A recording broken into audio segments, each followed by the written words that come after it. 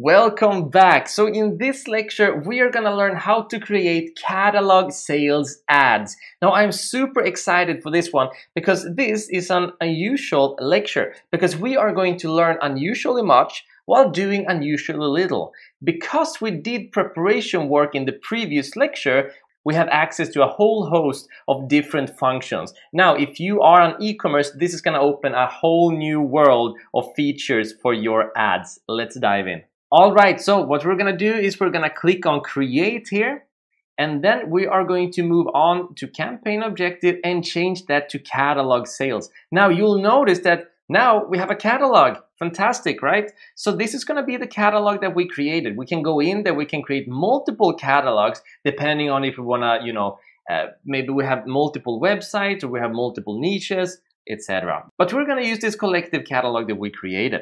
So I'm going to go down and click on save to draft, and then we can get started. So campaign already set up, nothing we need to do. We're going to move on to the ad set. The ad set is where the magic happens. So scrolling down, we're going to do this bit by bit. First up, we have the product set. Now, remember, we took all products, but if you have a Shopify store, for example, or some other e-commerce store, doesn't matter where it is, and you have different niches, well, then you can create different product sets. Or if you're selling different types of products, you can create different product sets. Now, we just imported them all into one product set, so we're going to use all of them. Scrolling down, we can set the budget as usual, and this is pretty cool from Facebook, I think. You've set a daily budget that is significantly greater than the average on this account. So we get a warning. That's great, but the hilarious part is that I didn't set this one, Facebook did, right? Doesn't matter, we're still just gonna go through the new features here because we already know how all of this works. Now, when we go down to audience, this is where the magic happens. So we have two different things we can do. We can retarget ads to people who interact with your products on and off Facebook, or we can find prospective customers even if they haven't interacted with your business. We're gonna start with this one because this is just a fancy way of saying, hey, we're gonna set up this ad as usual. It's just that now we're going to display your products the way we want to and to the people that we believe are most likely to be interested in certain products, all right? So we're going to start off by understanding this one. So this is just setting up your ad pretty much like usual. So we already know custom audiences, locations, the age detail targeting. We've done this before, right? The only thing we can change here is that if we go down to show more options, we have exclusions such as exclude people who purchased all products in the last 10 days. No exclusions or create a custom exclusion, right? We do not need to play around with that. Now going down, what is also interesting, of course, is your optimization and delivery. Now optimization is right now at link clicks. We don't want it to be link clicks. We want to go to conversion events, and then we want to put this at purchase. Now if you remember from our conversion ads lecture that there is no excuse and no reason to not use the purchase event type, right? Because in Facebook, what you choose is what you get. They have so much data, they have such great machine learning. Now, there is a reason not to trust Facebook, but when it comes to choosing your events, they are going to optimize for what you want. Because again, if you get good results, you spend more. If you spend more, Facebook makes more money. This is a win-win situation. So there's no excuse not to use conversion events and then purchase, all right? So once this is all set up, we go to the ad design level. Now in here, this is where it gets pretty cool, right? Because the ad setup includes dynamic formats and creative. Now, what is that? Here it says, when you use a catalog, deliver the format and ad creative most likely to resonate with the person viewing your ad.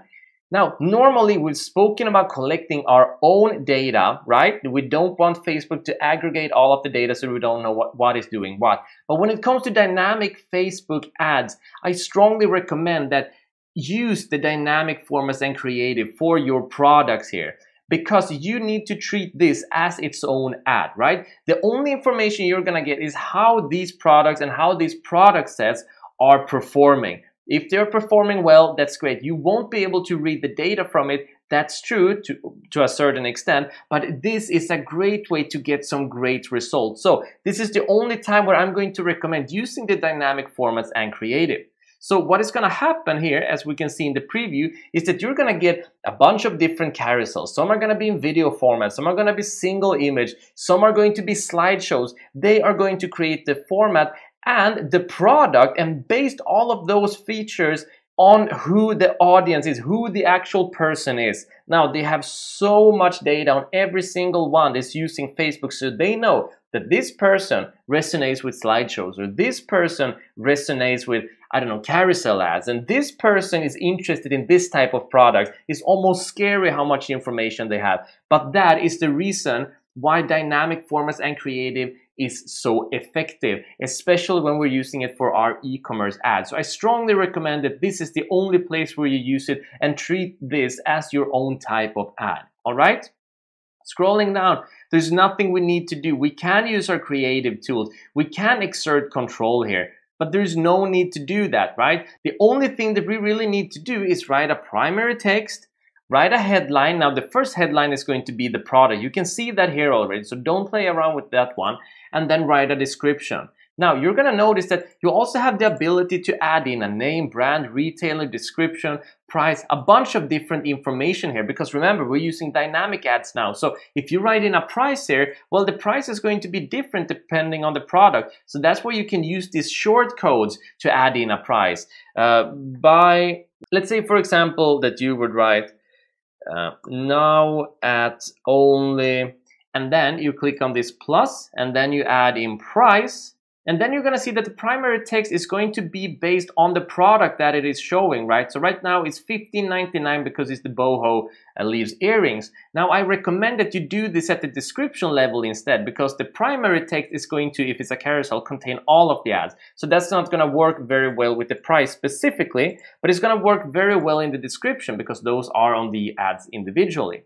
So what you can also do is that you can add in another option in here, and other options mean multiple descriptions. And the reason for that is because there's going to be a lot of multiple ads with multiple descriptions. They are going to find which one works the most and use that one. So you can give them more alternatives that way. We add in the website URL as always. Scrolling down, there's nothing we need to play around with there other than making sure that we nail the call to action, right? We probably want to keep it at shop now. So those are dynamic ads that you can create. Now, going back, we're going to be looking at the retargeting, right? Now, this is very exciting because retargeting, as we've spoken about before, or remarketing, means that people who interacted with your product can be shown the same product again, or it can be shown other products that are going to be similar because we already know their intention.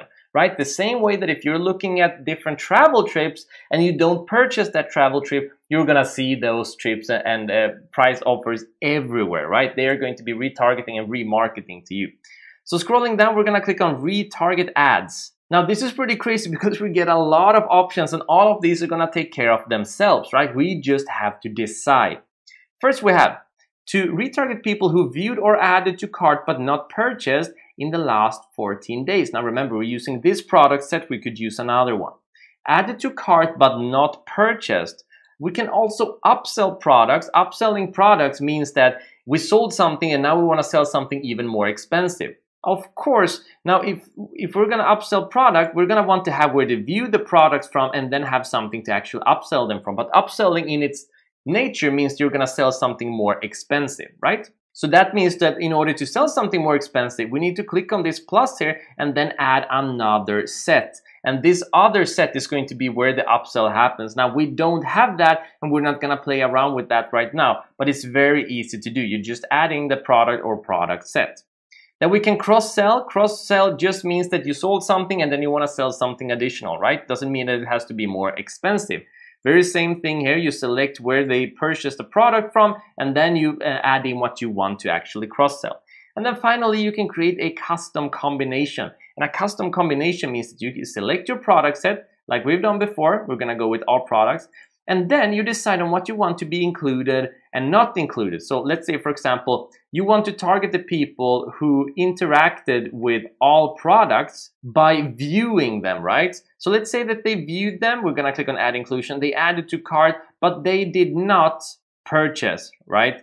They did view within the last 14 days. They added to cart within the last 10 days, but they didn't purchase in these last 10 days. So those would be the people that we are targeting now. For most of the time, you're probably going to be targeting add to cart but not purchase. Those have the highest conversion rate. But of course, if you don't have that many people, viewed or added to cart but not purchase is a great option.